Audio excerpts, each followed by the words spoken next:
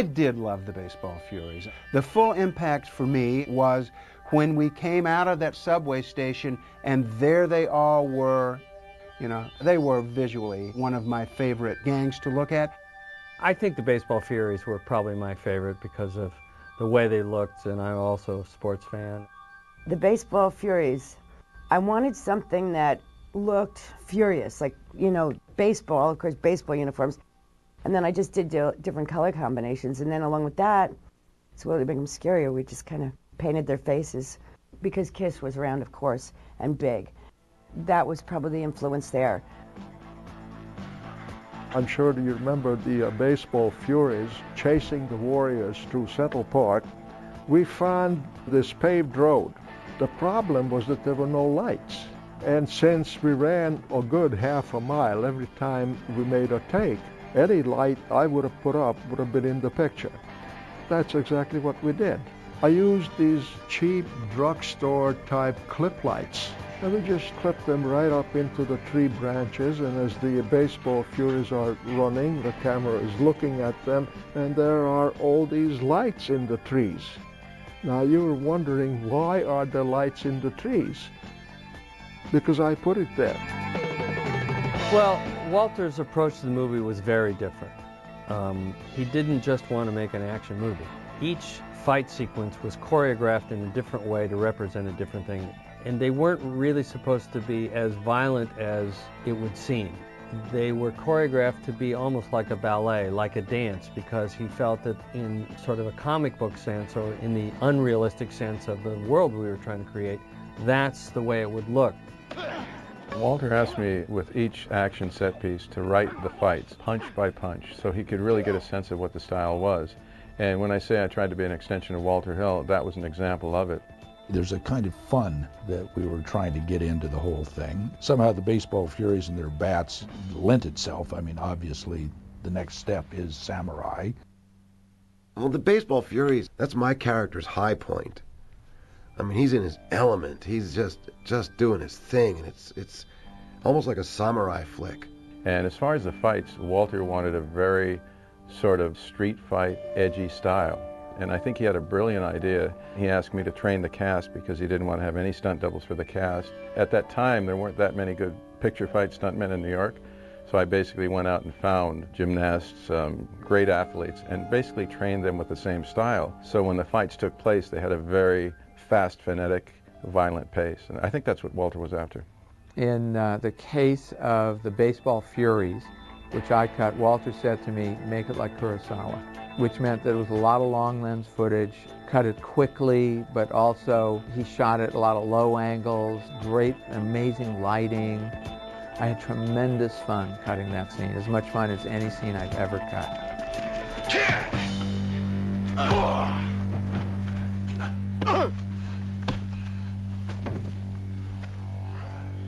The Baseball Furies fight, you know, these guys are wearing this makeup, this cartoon clown makeup, and, you know, Ajax is kind of a prick. You know, he's got a mouth on him, and he's going to say something, and I'm looking at him. We got baseball bats, we got these guys that look like lollipops, and bang, there, the line was born. I'll shove that bat up your ass and turn you into a popsicle. And I have seen that line in a magazine rated as one of the 10 best baseball lines of all time.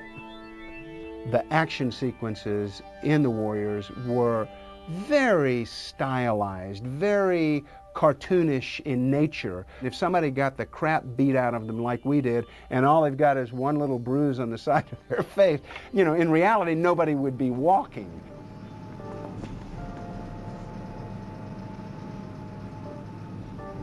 Well, I think that I'd be very remiss if I'd say that my favorite gang wasn't the Warriors, but I quite liked the Lizzies. I thought they were a lot of fun, and I thought that we had a lot of fun with that sequence. We said, okay, we should have a female gang. We should have an all-girl gang, and they should be as tough and kick the asses of the Warriors and lure them into the situation which distracted them, which, you know, obviously all gang members are distracted by a pretty face. I thought the Lizzies were kind of interesting, you know, the fact that it was just an all-girl gang. They didn't have all-girl gangs back in 1980. It was sort of saying something about the future at that point in time. This is a chance to really have some good old American fun. I mean, you got all these cute girls, and all we've been doing is running and fighting all night long. A little break in the action. time to have 20 minutes of some nice stuff here. And these girls seem that they're very much willing to give what we would like to have. So it was interesting to be in that kind of situation, not knowing that they were out to do us harm like every other gang in the city, because we didn't know that. When I started to see how it was evolving with the costume design and the production design and everything else, my instinct was to keep them on par with the guys and to have women do picture fights like guys and have them taken out like guys. We took one of them out with a chair.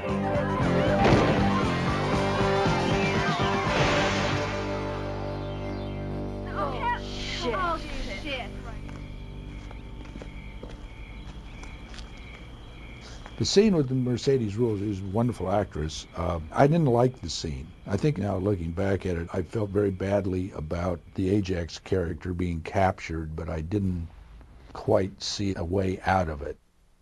I was a little bit overwhelmed because suddenly I was the only actor on set. All the other warriors had the night off. You go ahead if you want. I'm going to get a little exercise.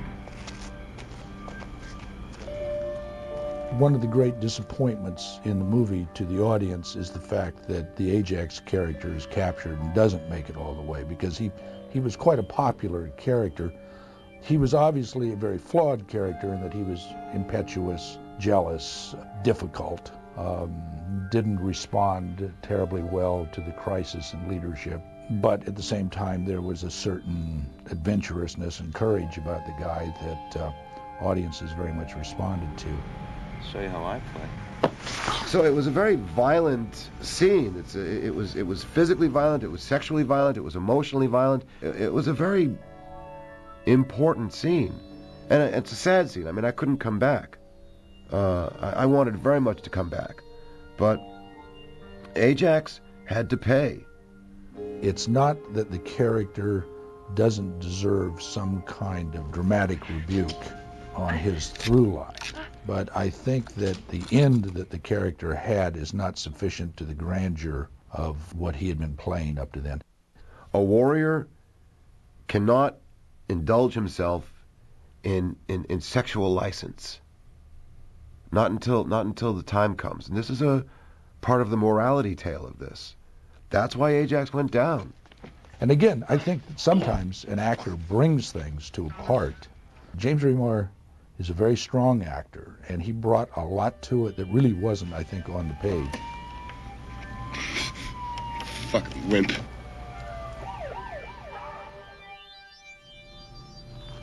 Can we stop for a minute? I'm sick of this crap. My legs are getting tired.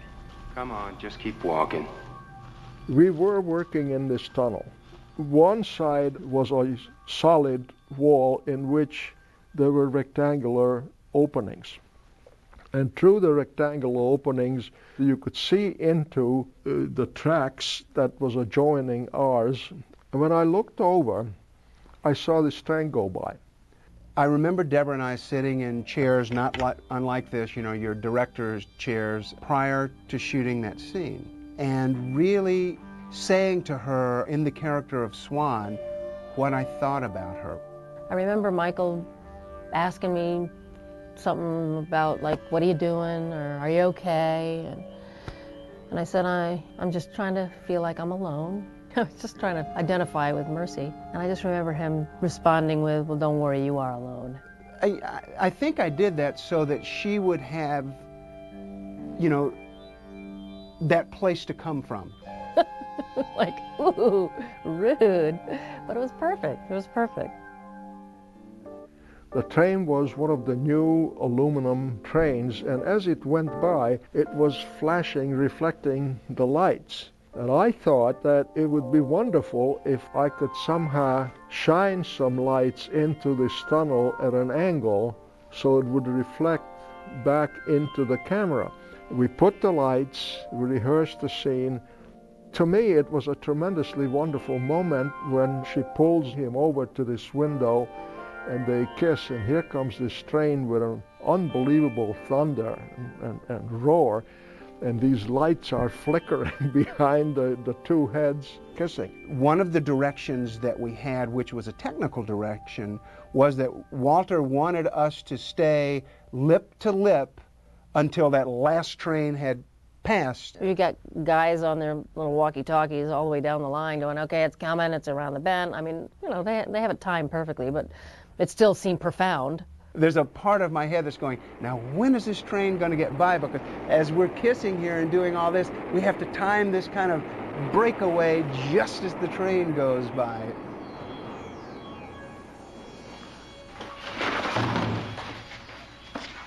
We only had to build one set, the men's room on the BMT subway, and the reason we built it was because there was no men's room on the subway that would have allowed us to do what we had to do in that particular set.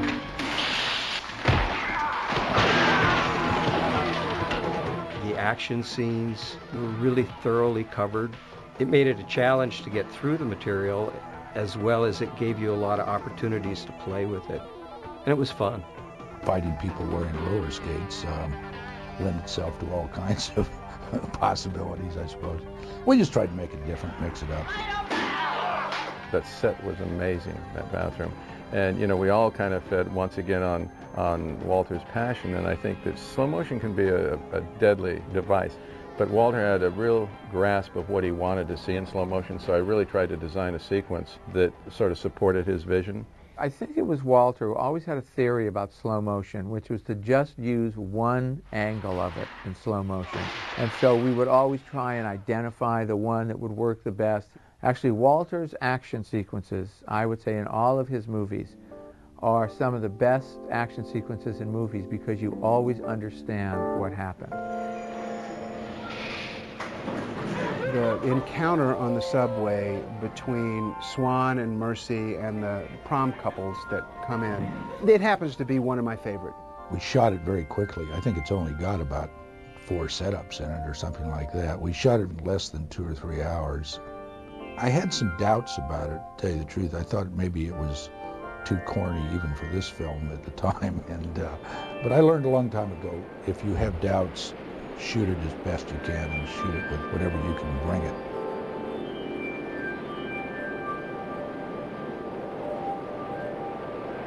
So he's accepting her, and he's the first guy in her world that's actually taking her in for who she is beyond this facade that we create to protect ourselves. And so it's funny, I feel moved while I'm telling you about it because it is very rich, isn't it?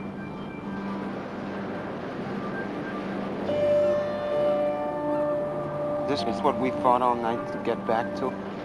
By the time we end on the subway in Coney Island, you feel everything for these kids and you want them something good to happen to them. And it was something that evolved better than I thought it would. Just from reading the script, I didn't think it would be that strong, but the actors and Walter really made it happen. Coney Island was probably our most difficult location because we had to shoot on the subway platform. We had to get them off, and that was the one time where the transit police had told us that between the subway platform and the restaurant we were eating at, which was down on the street, the Warriors had to take their colors off because the gang in Coney Island would get offended and might do something to disrupt the shooting. So we had to make sure that our guys took off their colors when they went to eat lunch. So it was pretty serious and pretty, you know, we didn't mess around with it. The Roguemobile was a big Cadillac hearse, and there were no seats in it. I think they've given me some apple boxes to sit shotgun in it. So the poor rogue guys were kind of roughing it in the back seat of the hearse, but it was great. We were kind of stuck. I thought there was a moment that was not working, and it just seemed a little flat. And I said to David, I said, come up with something here. It's not enough. Walter decided that he wanted a little bit more of a taunting to happen. I don't care what you do, taunt them, sing to them, and we're only going to have about 5 minutes to work something out because we got to shoot. And I went back to my chair to try to think of something, you know, not exactly great direction that I just gave. I lived downtown Manhattan in a kind of scary neighborhood, and there was a fellow of kind of shady background who lived next door to me, and he would always kind of threaten me or make fun of me by saying, Dave, Dave, Dave. It was scary. So I said, we can use that for Luther. And out there in Coney Island, at that time, they sold these little midget beer bottles. I see David run under the boardwalk, and I thought, I wonder what the hell he's up to. But I knew he was up to something. So we got back in, he got back in the car, and he said, let me try something like this. And he did the... Warriors, come out to play. And there are certain moments where you just say to yourself, this is gold. This is very good. And to hear those bottles rattling and, David going, warriors, come out to play. It was like taunting and taunting. Warriors, come out to play. I was a little surprised that he kept it in, but as we were doing it, I had a feeling it would be in there. Most of the crew was barely aware of what he was doing because somehow we were under the dock and we had just found some woman's purse and there was money in it and what are we supposed to do? And it was really weird when you saw it in dailies, and I think I extended it longer than he actually did it because I started the sound over them, and then you came to him bringing the bottles up. It was real creepy. I'd love to tell you that I dreamed up the whole thing, but I created an opportunity for something, but he did the rest. That was one of the most powerful moments in the picture, when he did that. And we stayed away from him. Nobody went around him until we actually had to get close to him on the beach. David Patrick Kelly elected, as part of the way he was going to arrive at his performance, to not speak to any of the warriors, and he stayed true to that throughout the whole time of filming. The only time that there was any conversation that I had with David was when we actually came to playing that final confrontation. When we see the ocean, we figure we're home. We're safe. This time you got it wrong. With Michael on the beach is the most Western moment for me. I mean, that's the big duel, the big shootout, the big mano-a-mano, even though one guy has got all the artillery, supposedly, but no. You're dead. Swan!